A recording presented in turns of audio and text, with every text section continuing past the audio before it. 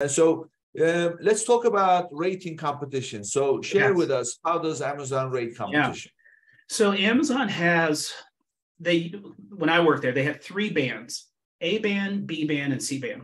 And so that was for the volume, that was for items and in terms of volume. And then in competition, they had a group that they called image competitors.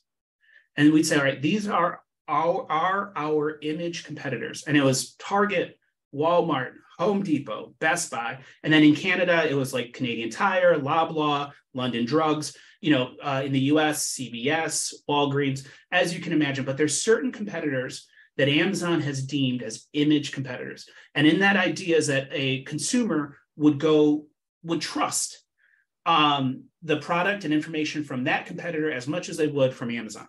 So what Amazon would do is these image competitors, they would want to make sure that they are meeting their price on every single offer available. And one place that this popped up, and it really upset the brand owners, was in the printing world, was in the home printing space. So you have Canon, you have Brother, you have HP, who have these printers, right? These home printers. And they had set up relationships with brick and mortar companies. So Best Buy would run a promo on HP during week 1. Staples would run one on, Brother, and then, a third person would run, on the third item. And then the next week, everybody would reshuffle. So Best Buy would get the Brother, Staples would get the other one, and then everybody would shuffle. So nobody in brick and mortar would ever compete in the same week on the same item with promotional pricing. The problem is Amazon had all those items, and Amazon considered each one of them a competitor. So every week, Amazon was, matching price. And so HP and all of them were irate because this is not how they had set up the industry. They had done like all these back-end couponings with Best Buy and all these places so that they made sure that the money flowed evenly. And Amazon just kept, and Amazon said, hey, we're just matching the price that's in the market. So that was a huge kind of, problem. And Amazon, because Amazon said, these are our competitors. So as a small seller, or a vendor, you do want to think about, where is my product selling, and if you get into certain stores like Plum, or there's some small kind of like natural retailers that to you and me may not seem like the biggest competitors, but Amazon says, you know what, 80% of their selection is 80% of our top sellers. So we want to make sure that we're matching. So that is one thing to keep an eye on. Image competitors on an A band item. So an item that has high volume, that's being scraped multiple times an hour, 10, 12, 15 times an hour. They're going out to other places and scraping, looking for pricing. I had to, because we didn't have that capability in Canada at the time. For 6 months, every day, I had to track the diaper prices across 50 diapers, Saturday, Sunday, Monday, Tuesday, didn't matter.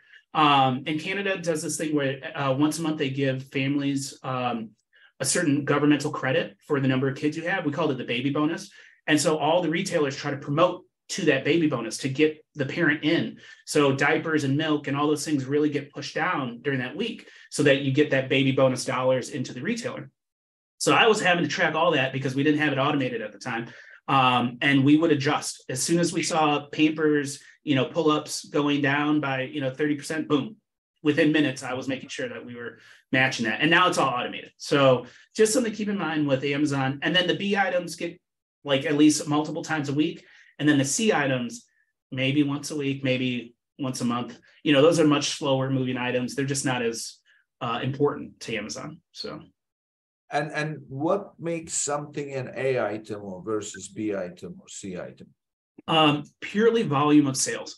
So basically the highest volume items, the items that are probably in the top 10% of the catalog in terms of sales over the trailing 30 days and probably trailing 90 days. So those 2 windows, and most of the time, if it was already there, right? Like the mega pack for the size 4 diapers, that's the most common size for kids. It's the largest pack. It's going to be the top seller. But in essence, it's kind of that top 5 to 10% of the catalog that, in terms of revenue, in terms of top line revenue, that they're monitoring and trying to make sure that they're matching on.